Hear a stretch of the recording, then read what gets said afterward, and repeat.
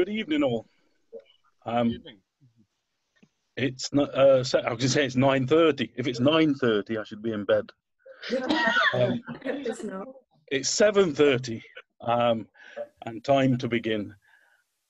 For those of you who don't know me, I'm Jason Askew. I am the Training and Development Officer for the National Synod of Wales, and for the last 8 weeks, and hopefully going forward. Somebody said a song, and it just so happens that I came across a song yesterday that goes to a hymn or a song for worship. It goes to the tune, if you can get it in your head, of Three Blind Mice. You know that classical tune, three blind mice, see how they run. I'm not going to sing it, but it goes zoom, zoom, zoom, zoom, zoom, zoom. God's in the room, God's in the room. We may be scattered out home by home, and some of us may even live alone, but God will gather us all into one by zoom, zoom, zoom. Zoom, zoom, zoom, zoom, zoom, zoom. God's in the room. Don't just assume that only those who can get on screen are reached by the God who loves us unseen. Let's pray for all as we now join and sing by zoom, zoom, zoom. It's not last verse. Hang on. Zoom, zoom, zoom, zoom, zoom, zoom. God's in the room, working the loom. Yes, God is here as we try to share, to weave us together in mutual care, to make us strong for the problems out there. So boom, boom, boom. Boom, boom, boom, boom, boom, boom, boom. God's in the room. God's in the room. We may be scattered out home by home, and some of us spend every day alone, but God keeps care of us all, one by one. So boom, boom. Yeah. Touch of Blackadder there. That's before we get into the fun and the excitement of risk assessments. For those of you who don't know why you're here, that's why you're here. Risk assessments in this crazy time, thinking about reopening, what we have to do, and specifically tonight, but this will help going forward, reopening for private prayer. Things have moved fast, and we will be, these things will be applicable as churches continue to open wider and wider. So for those of you who don't know why you're here, it is about risk assessments, it is about opening. Before we dive into risk assessments, I just want to talk about Zoom and how we're going to use it tonight. Some of you, I gather, already are experts at this, and but I'm just going to kind of go through how we work it. Before I do that, just to say that you should have some documents. You should have this. We'll see that. You should have a copy of this. This is the outline of how it will go. So I'm going to welcome and introduce Zoom and then move into the flow chart. We're going to work through the flow chart. Simon's then going to take us through the volunteer personal risk assessment. Chris is going to take us through buildings risk assessment and documents to synod. Judy is going to take us through prayer ideas, and then we'll have a time for questions. If you do have any questions as we go along, please don't hesitate to raise your hand. I'm going to show you how to raise your hand in a minute. Now, you may think that you just lift it up like that, but a virtual hand is better, okay? So, somewhere here, I have a PowerPoint. That's better. Okay, look. Using Zoom tonight, the first thing to note is to raise a hand. If you're on a laptop, you go to the bottom or wherever it is on your screen to participants. It could be in the top right, the top left, or down the bottom, depending on whether you've got an iPad or a telephone. If you've got a video phone, it'll be similar to here.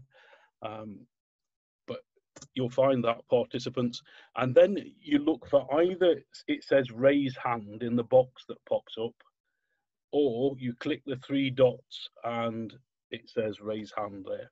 If you raise a hand, then I can see that, and everyone else can see that you want to speak.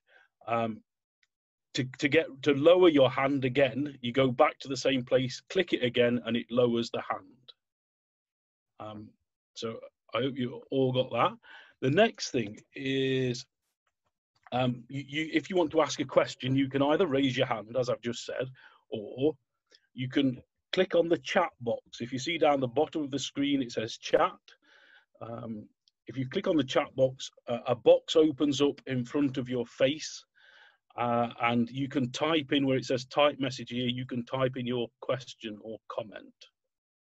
Okay.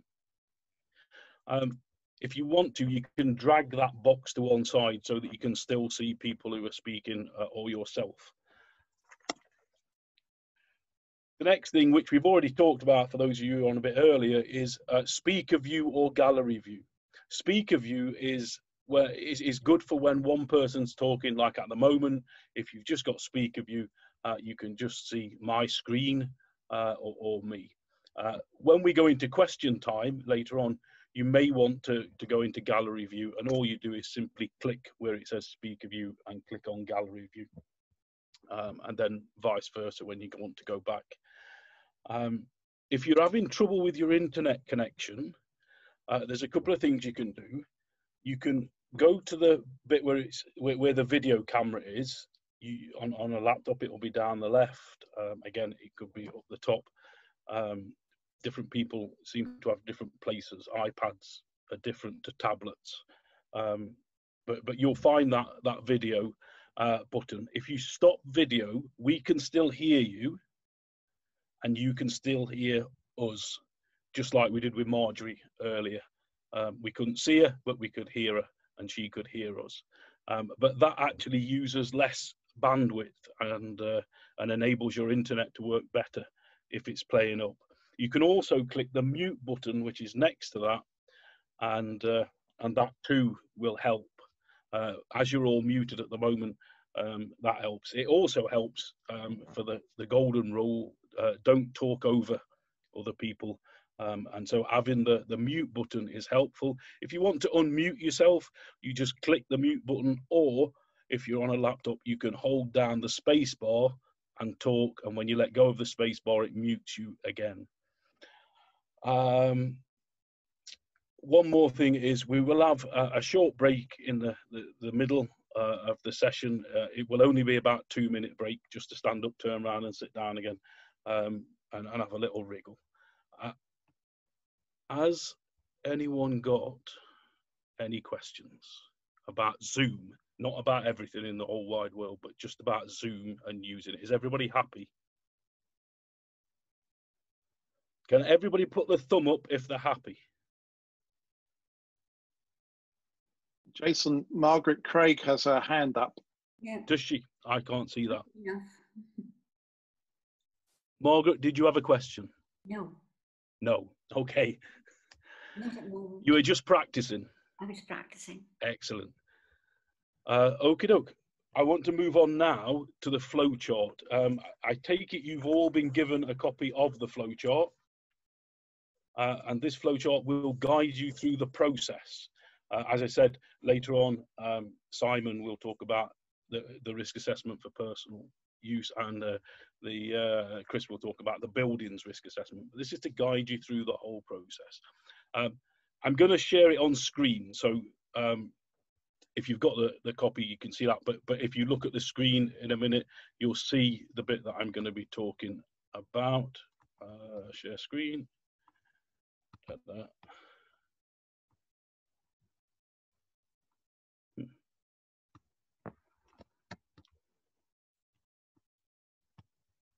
There we go.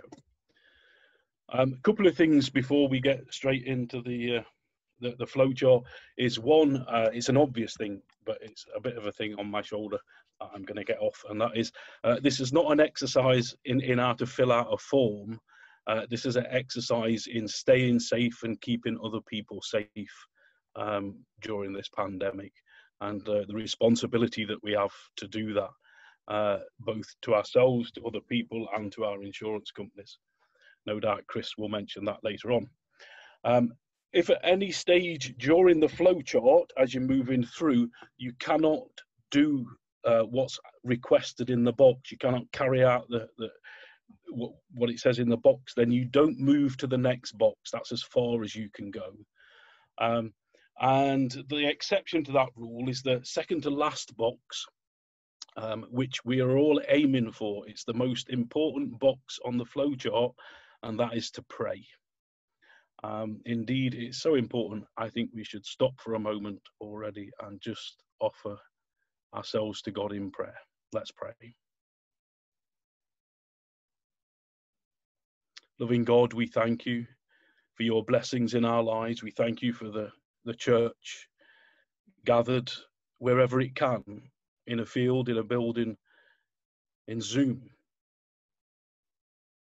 And while this might seem a merely practical matter, it's also a matter of church life, of gathering together and worshipping you, something that we long to do and we've not done for a while.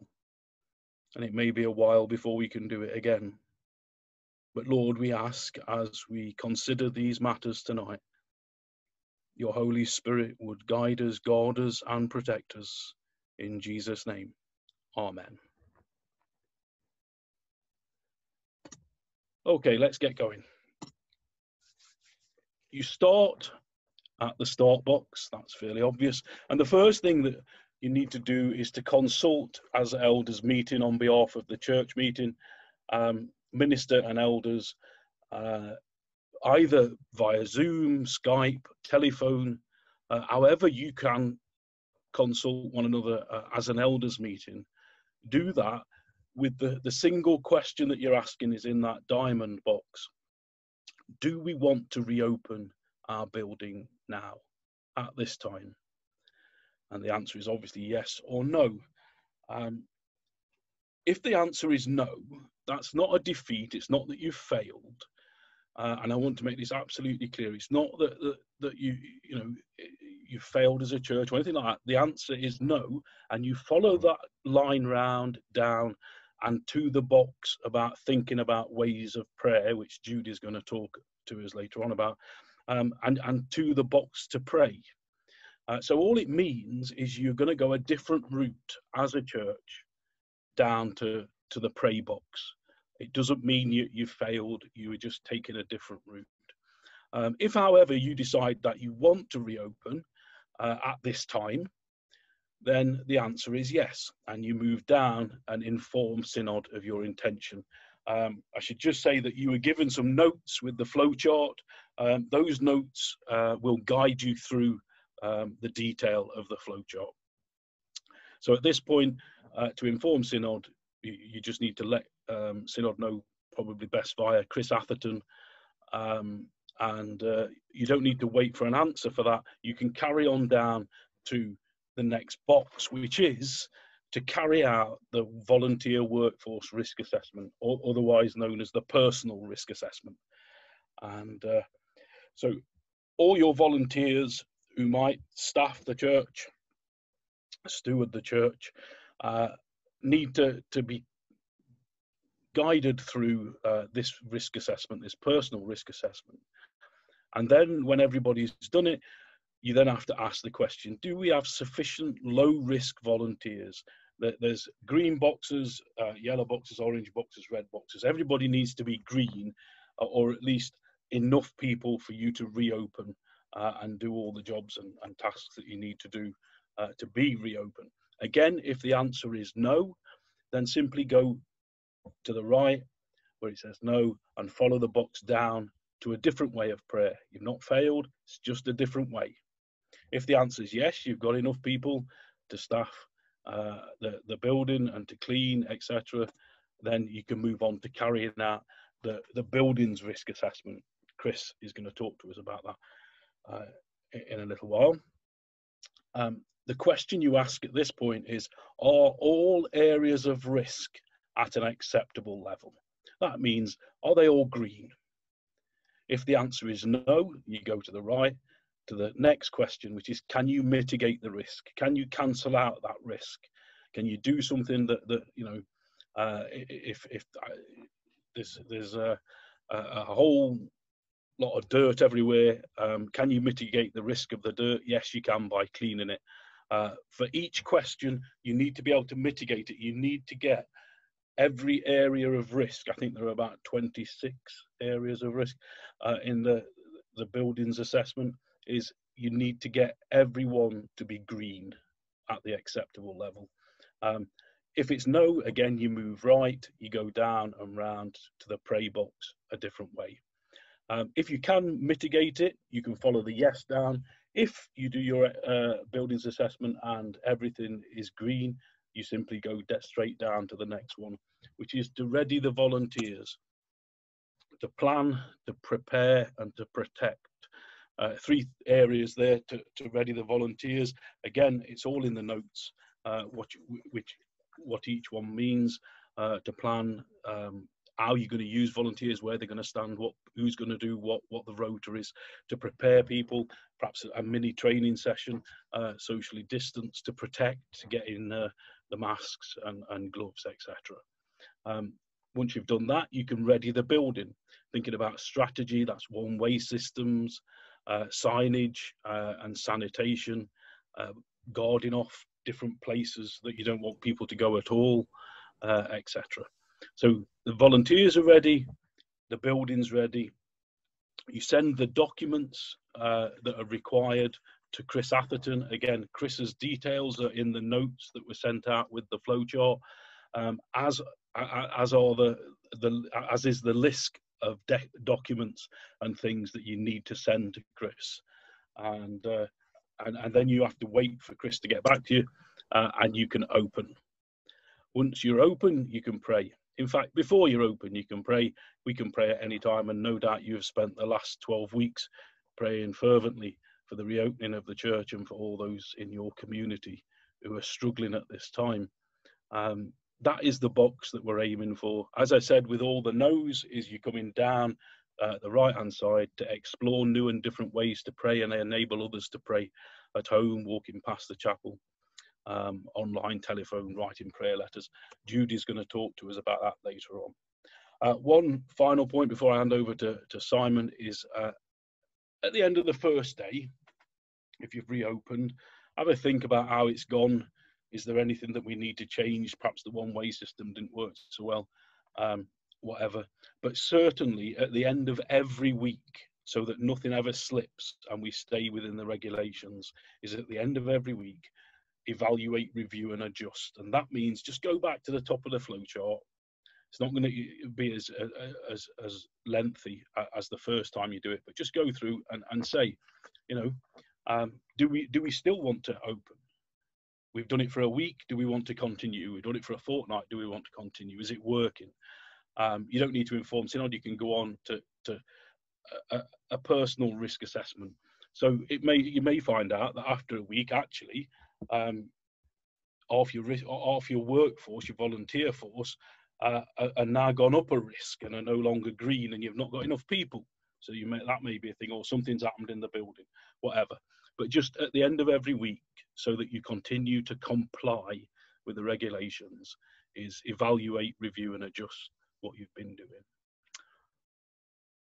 Okay, that was a quick run through. It's a bit like a roller coaster. I said it would be, but I hope it's been helpful. Simon and Chris are now going to take us through the risk assessments. Thank you, Jason. Can everybody hear me? Is that okay? Just had some problems with my microphone, so I'm hoping that you can hear me. Can Adrian nod for me if you can hear me? Yeah, good. Thank you very much. Thank you all for giving time tonight. I'm going to talk about personal risk assessment, and Jason on the program called it workforce risk assessment, because one of the things that the Welsh Assembly government is referring everybody to is the workforce risk assessment, which was first developed in the NHS. The URC noted that one and the way that it used scores to indicate people's risks, but looked for one which included things that were more like the people that we're talking about, that we worship with, things that gave scores into people who were 70 and 80 and so on. So on the front side of that sheet, it's headed making choices about returning to church, because assessing risk is about making choices, and it's about the impact that having COVID disease might have on you if you caught it. Because when you're thinking about risk, the thing is, you think about what's the harm, how likely it is to happen, and how serious it would be if it did happen. And so as the number of people with COVID-19 virus falls, it's less likely that you'll bump into somebody.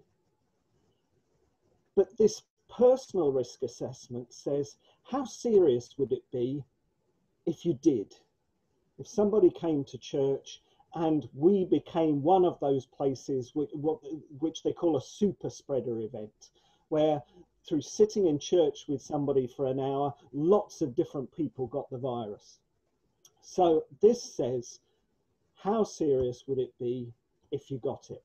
It recognises that the government have put people into certain categories, like people who are shielded, and we heard that in August that's going to be paused. That was the announcement today, to give people a bit more freedom. But what you don't hear in the headlines is the continuing restrictions. And we're still waiting for the guidelines that they're going to be about churches reopening, which would include some kind of idea about who should attend and who should be more careful. But on the back side of this, the making choices sheet, or the personal risk assessment, is a kind of score sheet about how the different things that affect people might add up to create an overall impact from catching COVID. So, for example, the people who wrote this, which were a group of medics, said, compared to a woman in her 50s, how much more risky is it for a man? And when they looked at the numbers of all the people that had ended up in ITU or even died as a result of COVID, they found out that it was almost twice as likely for men to end up with a serious effect as it was for a woman. It's 4 times as likely for somebody over 60. It's 12 times as likely for somebody over 80. And so the way you fill this in is to put a circle around all that apply to you, whether you're a male, whether you've got diabetes, whether you're on treatments that suppress your immune system, and you add up the score at the bottom. And then if you're below 3, you're in a low risk category. If you're between 3 and 6, then you need to think about additional precautions. Are you going to wear a mask? Are you going to avoid crowded places? Are you going to make sure that you're always 2 meters apart? And then if you're over that, perhaps you really seriously need to consider whether it's worth the risk of you catching COVID, and how can you avoid that? And sometimes the best way of avoiding a risk is not to take it at all. So that's a quick overview of what this personal risk assessment does. It assesses the impact that catching COVID would have on you, talks about being sensitive to each other, about not putting pressure on each other. It talks about the different attitudes to risk, and it needs to be measured alongside the likelihood of catching something. And one of the reasons for making our buildings COVID secure is to reduce the likelihood, along with keeping hands washed and along with keeping the 2 meters distance. And talking to public health people today, what they're always talking about is creating a break from transmission. So how do you create a break? You know, you wash your hands, you use hand sanitizers, you try not to touch surfaces which might be contaminated and then touch your face or anything that could get virus from your hands into your eyes or your respiratory system. And it's all about making that break in transition. And sometimes that's about keeping people apart and keeping those who are most at risk away from risk. So that's a basic overview. If anybody's got any immediate questions on that, just for clarification, I'm happy to try and answer those now. Otherwise, we'll hand over to Chris for talking about the reducing likelihood in the buildings.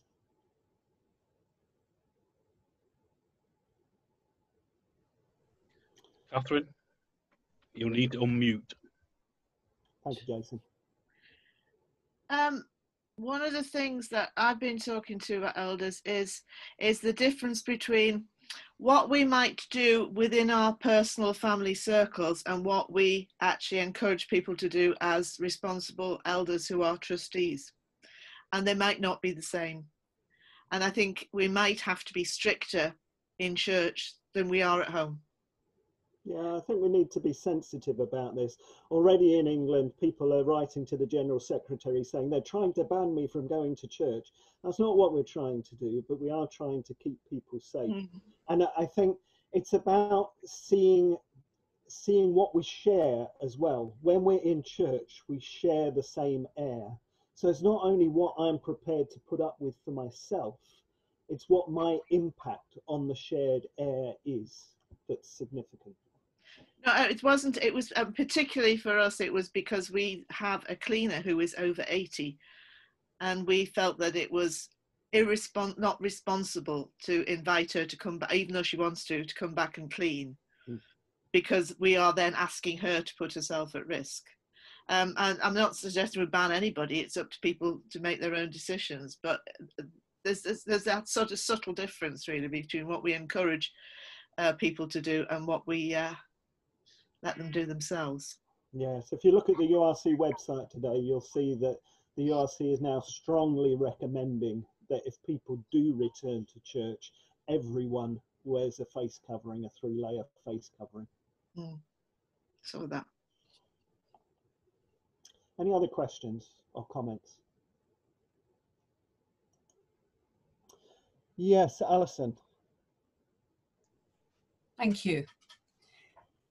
I can see a tension arising, looking at the personal assessment, that because we have churches with older people and quite a few who are over 80, that we're going to find it extremely difficult to mitigate the risk for them, and that if we open, where some people are going to be at more risk than others, and you know, for the over 80s, even wearing masks and standing at a distance may not be enough. I mean, I suppose it's about the level of risk that we're willing to take to be inclusive, because I think it's going to be very hard to open the church with all the 50 and 60-year-olds and some of the 70-year-olds maybe, and younger, but excluding the older people, some of whom have been part of the church for so many years and this is their home.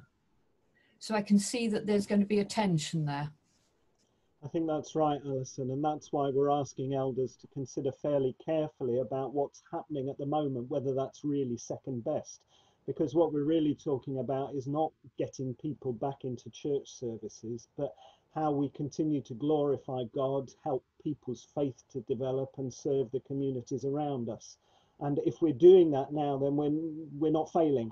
And I think that inclusive question is going to be part of the dilemma about how we blend our continuing support for people, either through resources on paper being sent to people, or through worship on platforms like this, or by streaming services from church, how we continue to include people who can only do so from home, and how we handle that, how we help them to still know that they're part of the fellowship of the Spirit when we do move to the next stage of either opening our buildings for private prayer or having services.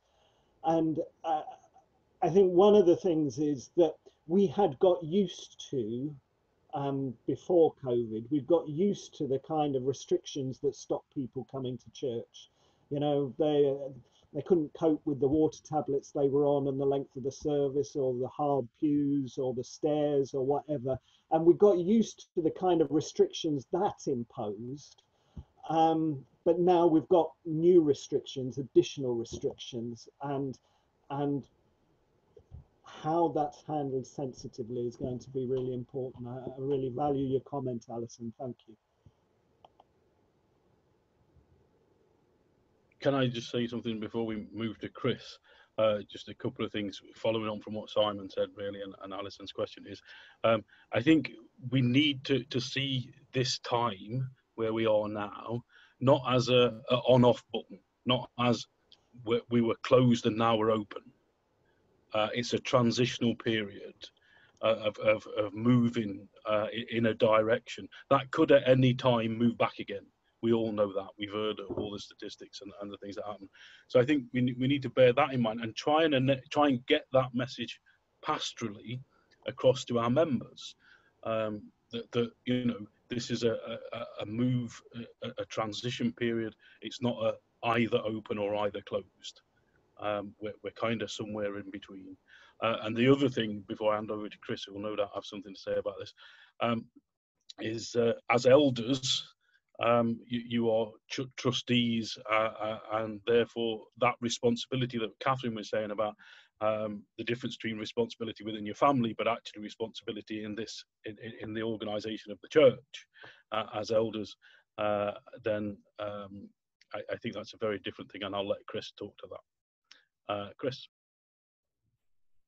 Thank you, Jason.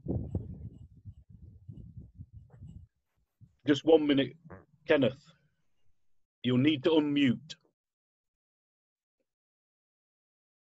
You need to hold your space bar down. Right, there we are. Thank you. It's more of a comment than a question. We're a very small church. We have a congregation of about 20 or less, and an average age of about 75. And we have it's just a comment really, that we have a particular problem. And throughout the COVID epidemic, quite a few of those people have actually been shielding, which now comes out in August of 16. So we have a particular problem in volunteers to prepare the church. We have a particular problem in the preparation of the church for opening, because I have to say as well that although the age is very old, nevertheless, they're extremely keen to get back to church worship. And maybe we have to not only consider that very deeply, but we may need further discussion on. Thank you. Thanks, Ken. You're not alone in the synod in being in a congregation of 20 or less. 3/4 of our churches are in that position, but we do recognise it, and that's why we say a lot about not opening yet. It may be that things will get worse in the autumn. It may be that they get better. We just don't know. But at the moment, it certainly seems risky for a congregation of 75 pluses to gather again. It may not be safe yet. Jill?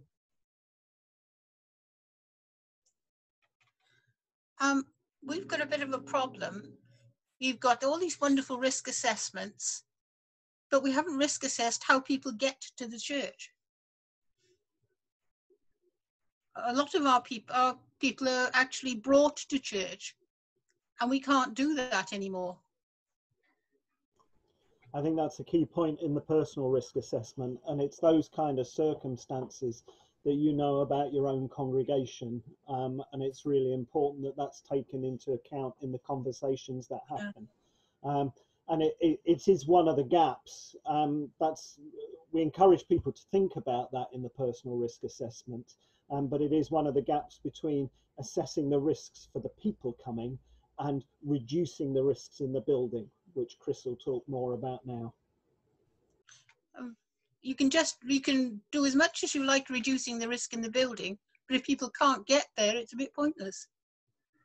Yeah, I think the issue there is again about areas of responsibility. And as elders, I'm talking specifically as elders acting on behalf of the church meeting, which Chris will know much more than I do about this, but your responsibility is when they get to the church.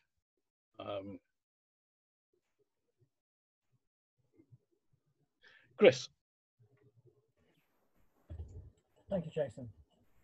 I think I will pick up where we've just left off, and I think I need to be very clear that we're not in the business of stopping anybody who might want to go to church to go to church, but there is a specific set of responsibilities that you have as elders and deacons, as trustees of the building, and they basically revolve around. You shouldn't be asking anybody to do something for you, to volunteer for you, to clean or to act as a steward, if they are in a risk group, or if they have an unfavourable personal risk assessment score. Your insurance company would expect you not to let them undertake those duties, because the insurance company will be taking a very, very cautious approach, and that's the cautious approach that you will need to adopt as you go through risk assessing for the building. As I say, we not want to stop anybody making their own personal decision, but when you're acting as elders and deacons, you're acting as trustees of the church, and you need to think with a more distant hat on as to the consequences of the decisions. So I think generally this will be the most important risk assessment you'll ever undertake. For those of you that love risk assessments, and I'm sure you're in a minority, there might only be me, but in essence, this will be the most important one that you undertake. And you will need to complete all the sections. You can't leave out any of the sections. And red and orange scores are not acceptable.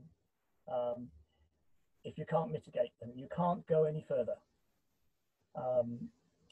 So the risk assessment that I think you've got in front of you has 40 points on it, some 16 sides, and is organised into a number of sections: preparing the building, social distancing, cleaning, public worship, and other church activities and external lettings.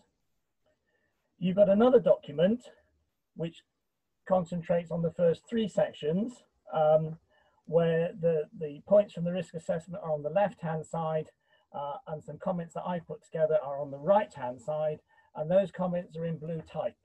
Is everybody with me so far? I'm tempted to say I'll take silence as it's okay, but you've all been silenced, so that doesn't work. So I think that the other general point to make is you shouldn't minimize the risk. One of the tendencies when you do risk assessments is to say the risk isn't as big as we think it is, so we'll make the starting point smaller. You should definitely not do that with this. So you really need to think about the level of risk that you are assigning to the various areas. You've seen how destructive this virus is, and how indiscriminately it attacks people. So please don't minimize the risks. So we'll have a little quick tour through the risk assessment. We'll start with looking at preparing the buildings. So we've sort of been mothballed for the last 5 months. Some of you might not have been in your buildings at all. Some of you may have popped in and out just to see what's going on. But in essence, there's going to be a lot of dust built up and all that sort of thing, and will need to be got rid of potentially. If you find that you have some mold that's growing out of your wood or your plaster that doesn't look very nice, then you'll need to have that looked at by a specialist. Don't just assume that it is a build-up of normal dust, because it could be wet rot or dry rot. If you haven't been going in and out of the building, that means you haven't been running the water. It may well be that you will need to organise a Legionella test, and you shouldn't be using the water until that takes place, even for cleaning, let alone for drinking or for the toilets. We need to make sure that all your fire bits are in place, that your fire extinguishers have been tested and are up to date. If you have a fire system, that you have a logbook and that is up to date and the maintenance is up to date. And you need to make sure that you have your electrical certificate and your gas safety certificate. And we're collecting those at the moment. So if you haven't sent them to us, you'll need to send them to us as part of this process as well. I think the thing about cleaning is that you need to make sure if you're going to use a sanitizing cleaner that it's at least a level of 60% alcohol. The ones under 60% alcohol don't do the job, basically. So the other thing to think about is seating. If you have fabric chairs, they're not so easy to clean, whereas wood and plastic is easy to clean. If you have those lovely cushions that people like to sit on, they're all going into storage because they shouldn't be out. You need to put them away because they're not easy to clean. And this is your golden opportunity to declutter. Because I'm sure, like most places, you have piles of things that have not seen the light of day for 20 or 30 years potentially. And this is your chance to declutter. To turn bookcases round so that the books can't be used and that sort of thing. Clear the tops of surfaces so that they're easy to clean and all that sort of thing. And to have a real good, do I really need it? No. So there's your golden opportunity to do that. Obviously, you need to think about how you order the building to move people around the building. And as part of that, you need to think about signage and you need to think about visual impairment when you think about signage, having the right sort of font size and the type of font so that it makes it easier to read. We have talked about personal risk assessment, but we need to think about the provision of PPE. You've heard Simon already say that the URC is strongly recommending the use of face coverings. And I think potentially the position here in Wales may change by the time we get to the stage of opening, potentially about that. And you need to make sure that as you choose to get rid of your rubbish once you are open, you need to double bag that rubbish and it needs to be left for 72 hours before it goes in to the normal bins to be taken away. You're going to need to think about your safeguarding policy, in particular how it will deal with vulnerable adults that may come on their own or vulnerable adults that may come with carers, and also how you might deal with unaccompanied young people as well, who may be teenagers who would potentially be old enough to come to church. Then we need to think a little bit about cleaning, how you might clean the building, and obviously potentially you may want to organize a deep clean to start with. You may choose to bring somebody in to do that deep clean for you, particularly if you're short of volunteers who could safely do that sort of thing, and that would be a perfectly acceptable way forward. But going forward, you'll need to make sure that things are cleaned. So if you are opening for private prayer, for instance, and somebody comes in and sits on a seat, either that seat's got to be cleaned as after that person leaves, or that seat's taken out of circulation until everything is cleaned at the end of the session. So there's things like that.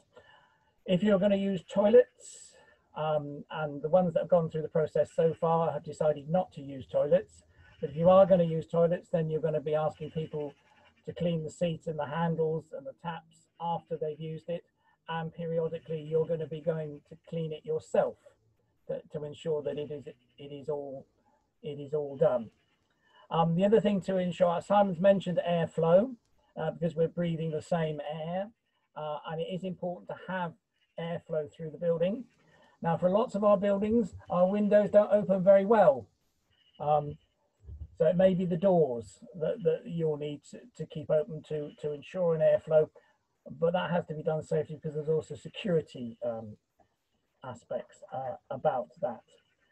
And then I think about the social distancing arrangements, you need to think about a route through your building. You need to think about what areas you don't want people in, how you're going to get people in, how you're going to get people out, how there are no pinch points at all, no congestion points, how you're going to deal with people who may be queuing to come into you, so they're going to have to be 2 meters apart while they're queuing, and while they're in the building at private prayer, they have to be 2 meters apart as well, either individually or in household groups.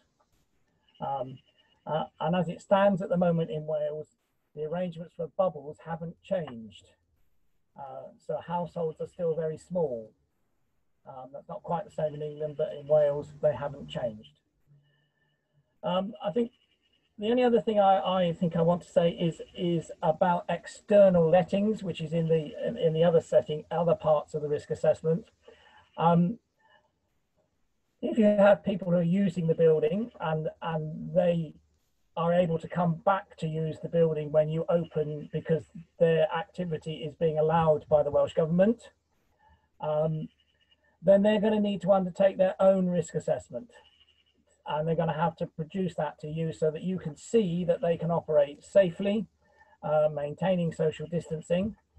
And there shouldn't be anything in that contravenes your own risk assessment. Your risk assessment has premises, theirs doesn't. So I will give you the example of a keep fit class. They might have 40 in the hall. Under social distancing, they may only better have 10. Which may mean they choose not to come back. But that's what we have to think about, because at the moment, the 2 meter rule in Wales remains enshrined in legislation and has not been amended. There has been talk of exceptions, but they have not been specified so far. I think I've said enough, Jason. I'm happy to take any quick questions if there are any. Catherine? I think this is a misprint. Under your social distancing, this one with your comments in blue, Chris. Yeah. There's a not missing, I think.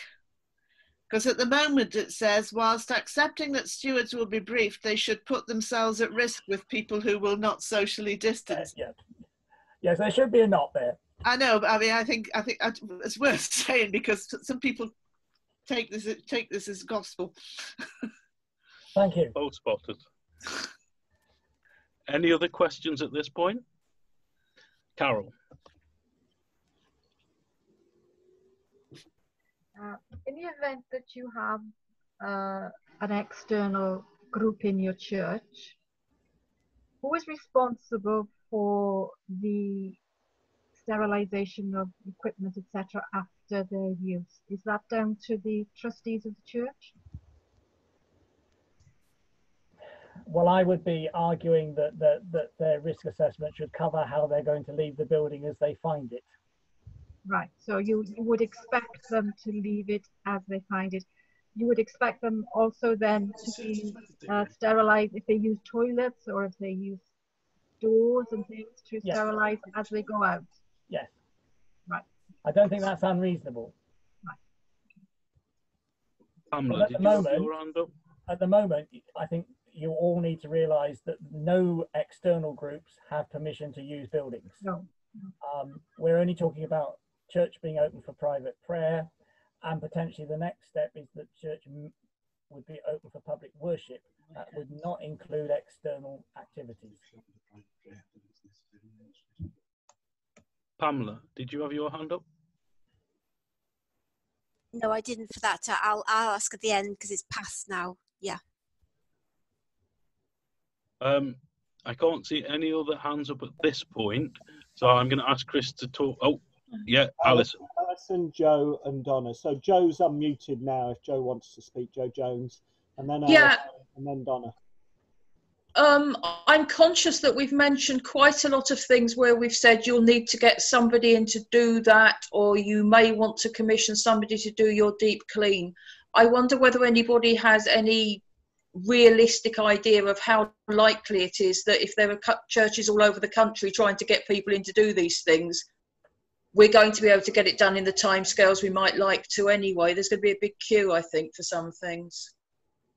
Okay, so the only thing that I'm aware of that is in short supply at the moment, if I use that phrase, is there's quite a waiting list for Legionella inspections. Okay. But that does depend on how many in your area are actually appropriately qualified to carry out those inspections. Those people that have been wanting to book deep cleans haven't found it difficult to do so. Okay, that's useful, thank you. There seems to be significant cleaning capacity. And it may be that you can achieve the same effect by running the water for 20 minutes, but it depends whether you're building, how long it is since your building's been used, and so on. So it's worth finding out about that. I think Alison was next, and then Donna. Thank you.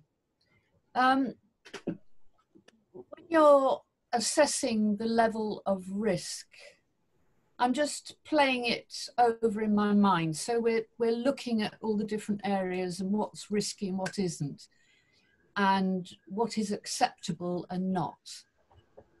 Does everything have to be very low risk? Because I'm thinking if you've got volunteers, for example, most of your volunteers are in their 70s, for example, then they are personally in the middle group of risk, aren't they? They're not the low risk, they are the vulnerable, clinically vulnerable, not the most vulnerable, who are in their 80s. So we can mitigate against it, you know, we can wear the equipment and keep the distancing.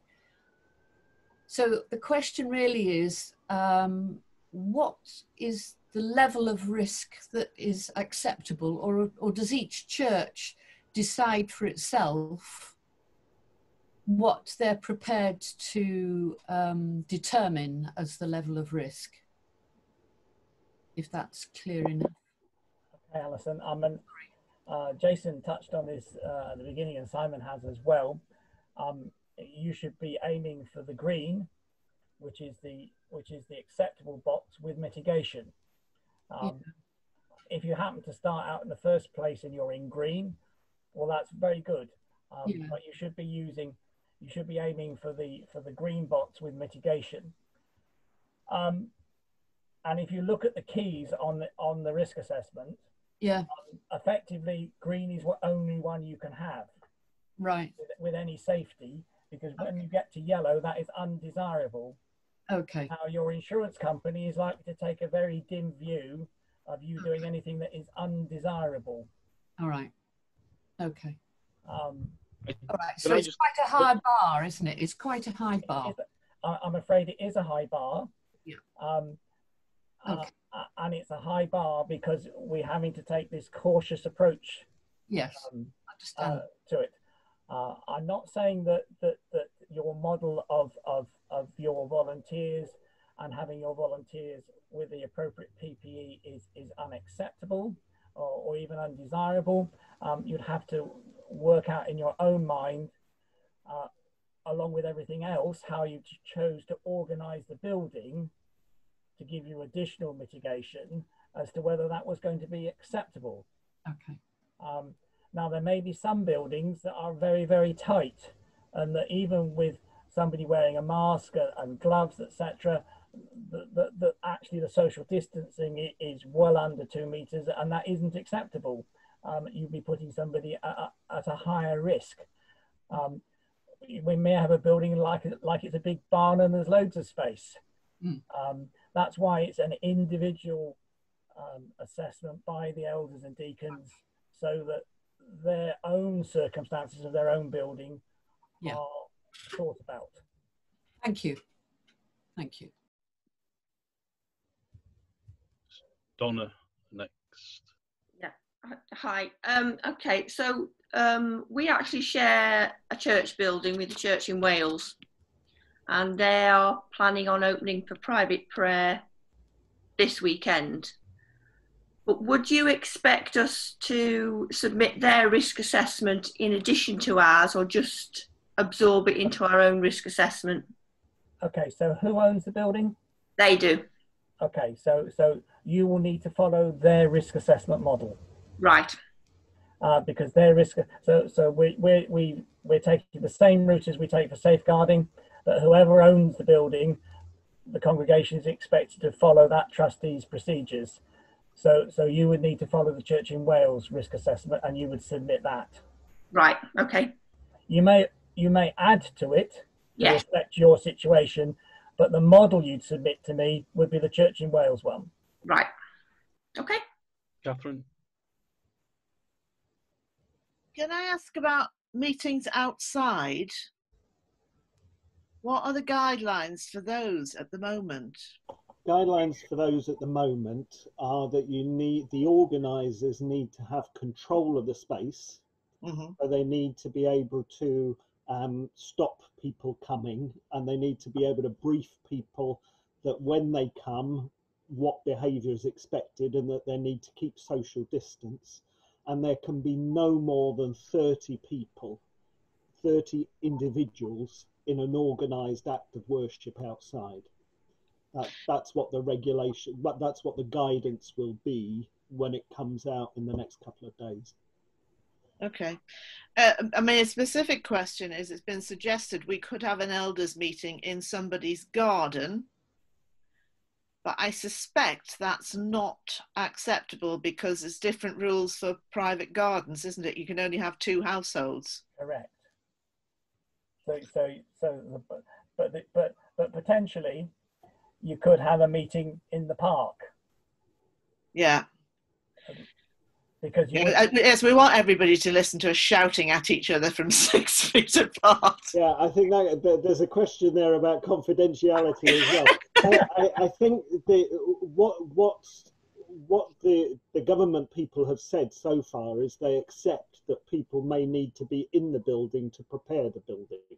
Yeah. And therefore you may feel that it's legitimate to have a socially distanced elders meeting in the building before you start, but depending on the age and the mix of the elders, you might want to do a risk assessment on that before you actually do it, just to check that you're not putting them at a risk to actually have the meeting to decide you're not going to take the risk, if you see what I mean. There may need to be some shuttle diplomacy on the phone before you actually gather. Okay, can we have Carol's question, and this will be the last one for the minute before we just move on. There'll be another question time in a little while. Carol. In the event that we do have meetings and we're coming into church, in the event that a stranger walks in, do we have to track and trace, take their details? And we would have the details of our members, and presumably we would register the fact that certain members were in certain meetings or services. But are we expected to track and trace? So there will be an expectation that you track and trace. There will be. Well, the guidance will say that provided people stay 2 meters apart, you don't need to register their details. But if people go closer than 2 meters, then you need to take their name and address. Right. Or contact details. Okay. So that's a question for you in your building about whether you can confidently say that people will always be 2 meters apart. The regulation, the guidance rather, will say that you don't need to register provided that, but if people are going to get closer than that because going through the doors or the vestibule, it's not possible, then you'll need to register for track. You'll need to keep people's contact details for track and trace. Judy, are you answering? No, I'm answering something that Chris mentioned, actually. So Chris mentioned about unaccompanied 18-year-olds or under 18-year-olds. And there is guidance that has been produced by Children and Youth Work Department today, And the guidance for the unaccompanied minors is that we encourage churches to plan if you think you're going to have under 18s attending anything you're doing in church, that you should plan and risk assess the response in advance of that occurrence. So appoint a person through safe recruitment to act in local parentis, with them having a personal risk assessment in place and a way of collecting information for track and trace. So that's the kind of guidance for under 18s that may attend. Not many of our churches will have that grouping of people, but it's just for your information, really. Okay, thank you. Okay, 3 minutes break to stand up, turn around, sit down again. And I'll see you back here at 8:36 precisely. Okie doke, we're at 8:36. I hope you're all refreshed after that long break. And we're going to hand over to Judy, who's going to guide us through the most important box in the process. This is the box that we can all do, which is quite nice. So in the newsletter this month, there was ideas for praying outside of your church. I would encourage you to go and look at that, but there are lots of other ways that we can actually pray in a safe way outside of our building. If you have a space, an outside space in your building, it may be that you create a labyrinth for people to walk. That can be used either in using leaves and twigs, and it can be changed on a regular basis, or you can use marking spray paint that the footballers use on the grass. I don't know what it's called. It's got a technical name, I'm sure. So that would be one thing. But we also have talked about outdoor worship. And if there is like I live 5 minutes from the beach, and our beach services have always happened. If you can, as Simon said, control that space, there isn't anything to stop you having outdoor worship in a park, on a beach, for 30 people. And as long as you can secure that space and follow the guidance that the government are setting. But there are also ways of worshipping, which is just using your senses. So encouraging people to do a prayer walk around their community, praying for the streets in your community, having a thought about being, looking and listening, using our senses to experience God closer to us as we're praying. And maybe having a sign outside your church to say, we're encouraging you to do that. Catching a leaf or a flower that reflects somebody who you want to hold in prayer. So there are ways of us praying. Prayer trails might be a way to pray outside your building by setting up, I'm not very keen on laminated sheets, but setting up laminated sheets with a beginning, a station on forgiveness, a station about intercessions or thanksgiving, and then a final space where you might put a cross or something for people to pray around at the end. There might also be prayer stations that you can set up around your church. There was a church in Scotland that actually has set up prayer stations around their church, and on each prayer station they have put think, act and pray. So thinking is something to ponder, a Bible verse is something for you to think about. The act is a call to action, something that you can do for yourself that responds to that thought, and then a prayer at the end. And you can set them up quite easily again around your building or around your community if you wanted. there was a thought at one point, and I have heard of churches doing this, of setting up laminated sheets on benches.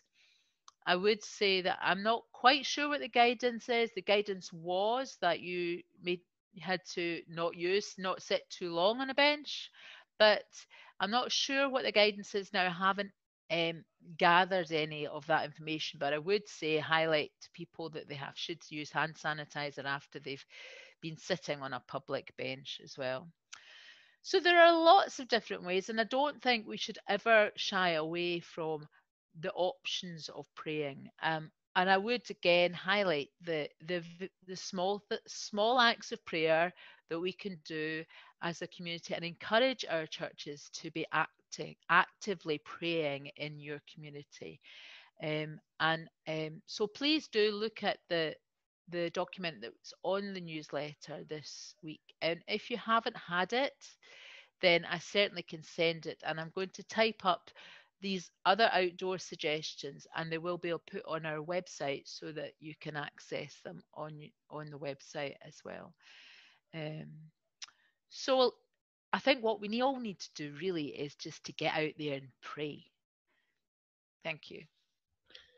Thank you, Judy. Okay, so we've got some time now for questions. Just while you're thinking about what questions you want to ask, Chris, do you want to just say something about documents that are going to need to be sent to Synod? What do you? Yes, just very quickly, you will need to send to me the risk assessment, a plan of your church and how you are proposing to socially distance, etc., your cleaning protocols, and also your safeguarding policy. If we aren't holding your electrical and gas safety certificates, we will need those as well. Can I just say one other thing, Jason, very quickly, before as people think about questions, and that's just a little bit about track and trace. The guidance may be saying that you don't have to keep a list if you are keeping 2 meters apart. I suspect that will not be what your insurance company will be expecting you to do. I think your insurance company will be expecting you to keep a list every time you are open, and keep that list for 21 days. And certainly the regulations will require you to keep a list of staff. So those volunteers that were involved in opening up and organising the space, they'll want a list of that kept for 21 days. It'll be fairly well set out in the regulations, but I think Chris is right in terms of the insurance company might want an extra buffer should something happen, so that people can be easily contacted. I think we all heard about the pub that ended up ringing around 90 people in the southwest, and we don't want to be trying to remember who they were when we're involved in that. Thank you. Pat, you've got a question. It was more a comment actually, just on the back of Judy's observations. Something I had suggested to me the other day, which I thought was a brilliant idea in the context of sort of prayer stations and that kind of thing, is that as people become more techno literate, rather than having to have laminated things up everywhere, QR codes are becoming much more common. Most people are carrying phones around with them that can read QR codes. So it's a much neater way of, we were talking about the possibility of prayer stations in our church garden that would actually only need, in each location a QR code. Yes, actually, on the document I put on the newsletter, there is a virtual QR code thing on there, and what I suggested was that you set up a Padlet with a prayer wall on your Padlet. You could type in your prayer onto the tablet, the Padlet app, and your QR code took you directly to that. So yes, that's definitely a good way of you looking at technology and using the technology and the various apps that are around there. Yeah. What's a Padlet? It's Is it just me that don't know that? Padlet is a app which you can use, and it's a bit like Notes. And I know that some of our churches are using it quite a lot and have been using it quite a lot to communicate things. I think Canton have been using it to pass information around and things. So yeah, it's kind of like a notepad, literally a notepad Padlet thing.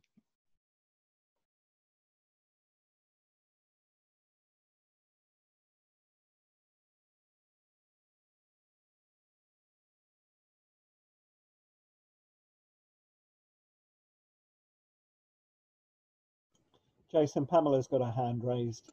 I'm just trying to say Pamela, but my space bar's given up. You've got it now. Okay, two things. One was in terms of the volunteer risk assessment in terms of their health. This is something that they do personally, is it? And just give the score, because obviously it's very personal information and sensitive information that's on this sheet. Yeah, what was suggested is that they do it and it forms the basis of a conversation. So perhaps with their pastoral elder, with the minister if you've got one, or maybe if they're really concerned, that they talk it over with their GP. We're not asking people to send those risk assessments in.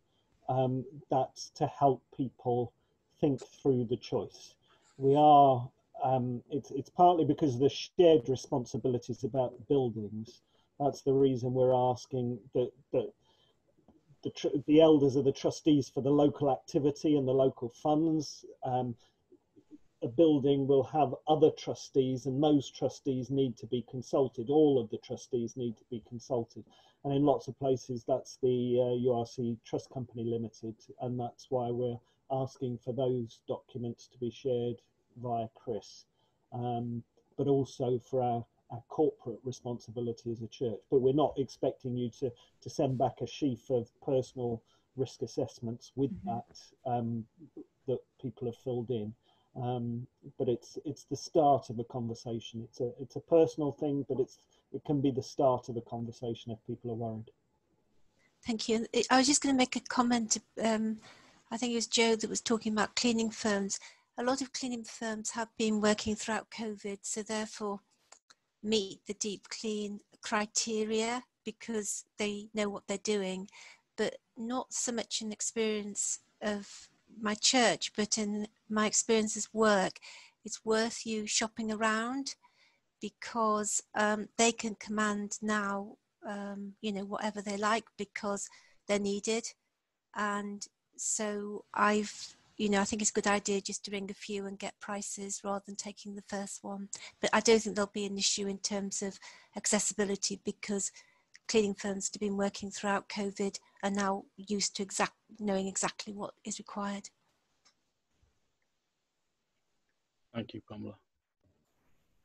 Any other questions? Brad. Thank you, Jason.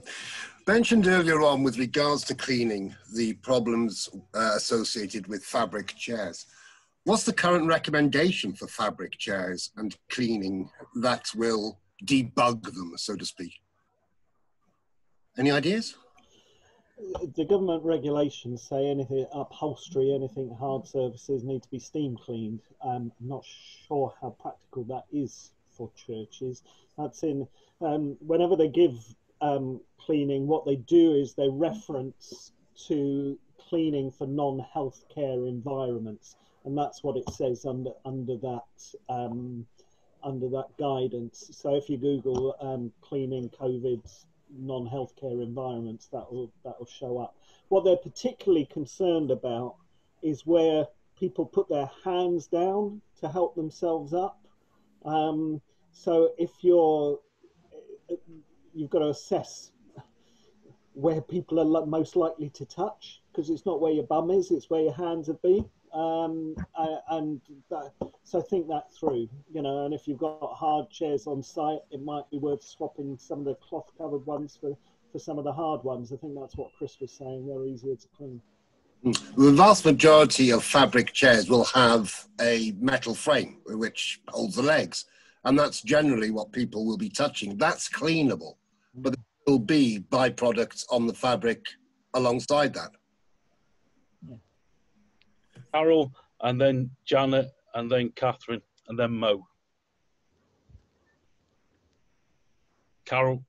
Regarding the chairs, you can actually buy disposable plastic chair covers that obviously you would have to dispose of properly afterwards. And the other thing is, as the other gentleman said, you can actually just leave. If nobody is going to be using your building for 72 hours, you can just leave them for 72 hours. Thank you very much, Carol. Janet.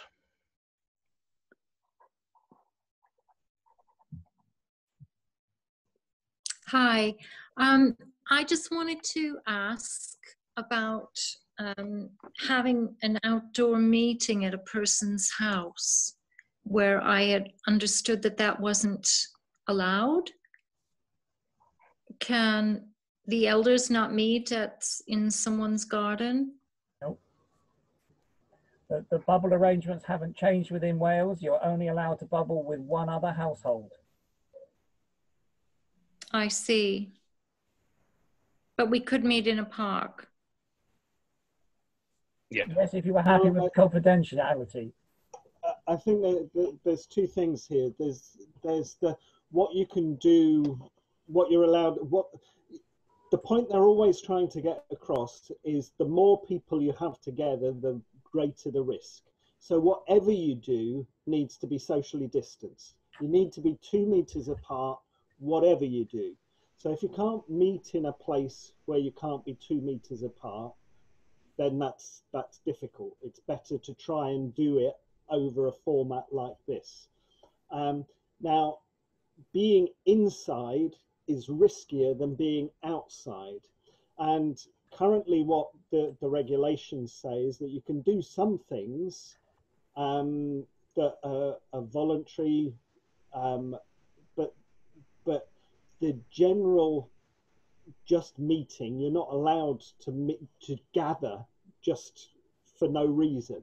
You need a reasonable reason to gather. And so I think that's the area that we're playing with, and the regulations aren't totally consistent. But what they always say, what the public health people always say when this question is asked is, can't you do it another way? Well, this is it. We were thinking of having an elders meeting in a garden. Is that not possible? No. No, it's not. Because the regulations are very clear that in households, only 2 households may come together.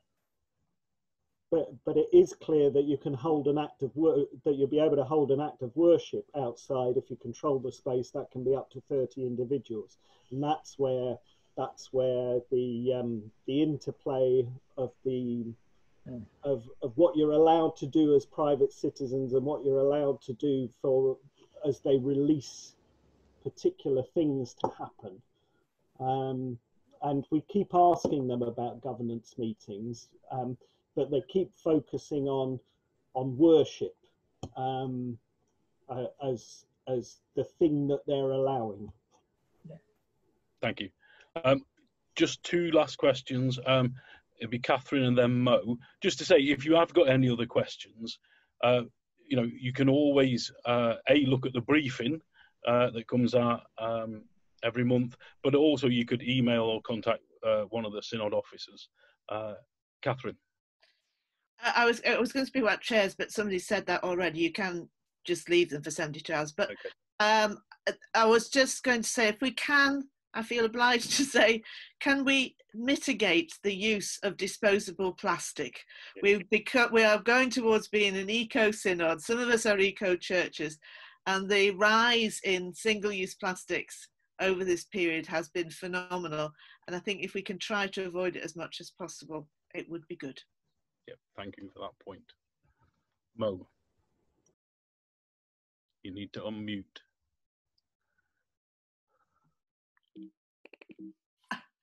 it was only just to underline, because we have a scientist in our congregation who has reiterated over and over this issue of the 72 hours, because for a lot of our churches, we meet on one Sunday and then for good or ill, we perhaps only meet again on the next Sunday. And that actually is a massive help in terms of controlling things. And people need to really, really grasp this, that the virus doesn't exist forever and ever and a day.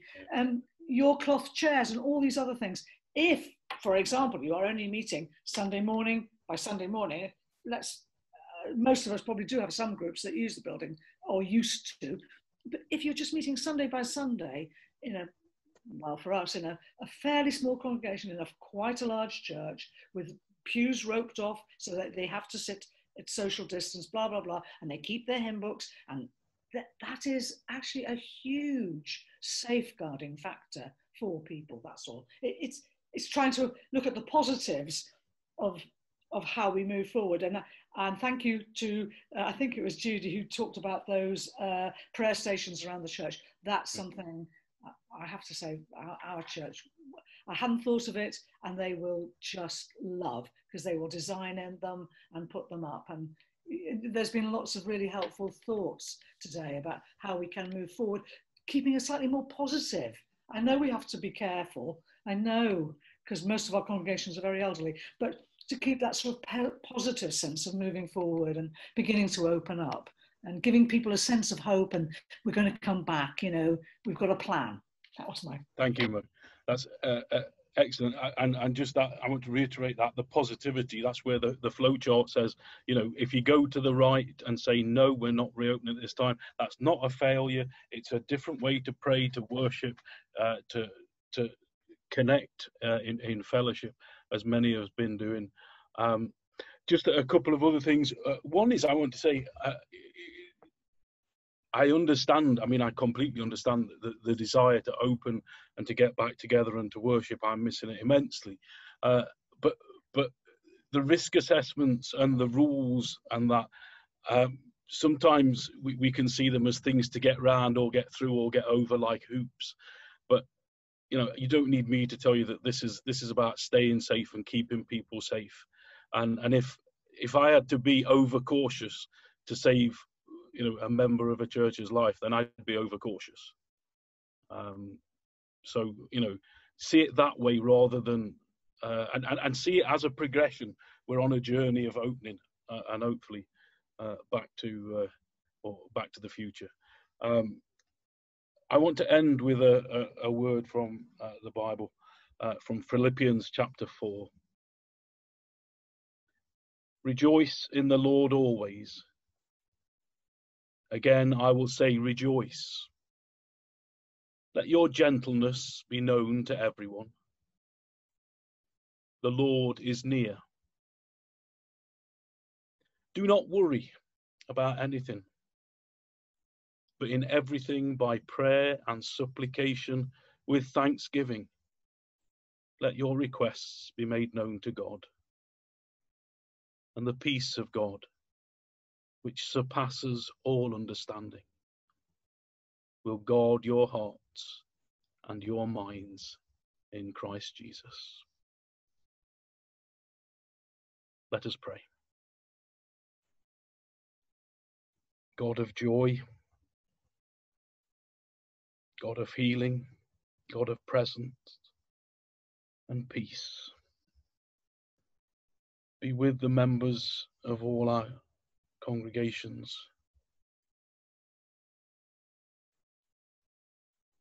May those who live alone know your presence with them this night. May those who are suffering be healed, and those who are anxious feel that peace which surpasses all understanding. Bless us that we might be a blessing to everyone else. Guide us, guard us, and protect us, O Holy Spirit. In Jesus' name, amen. We'll share the grace together. It helps, I've found, on Zoom if you stay muted as we do this. then we're not all over the place, but we're still doing it together. Okay? All right, Catherine?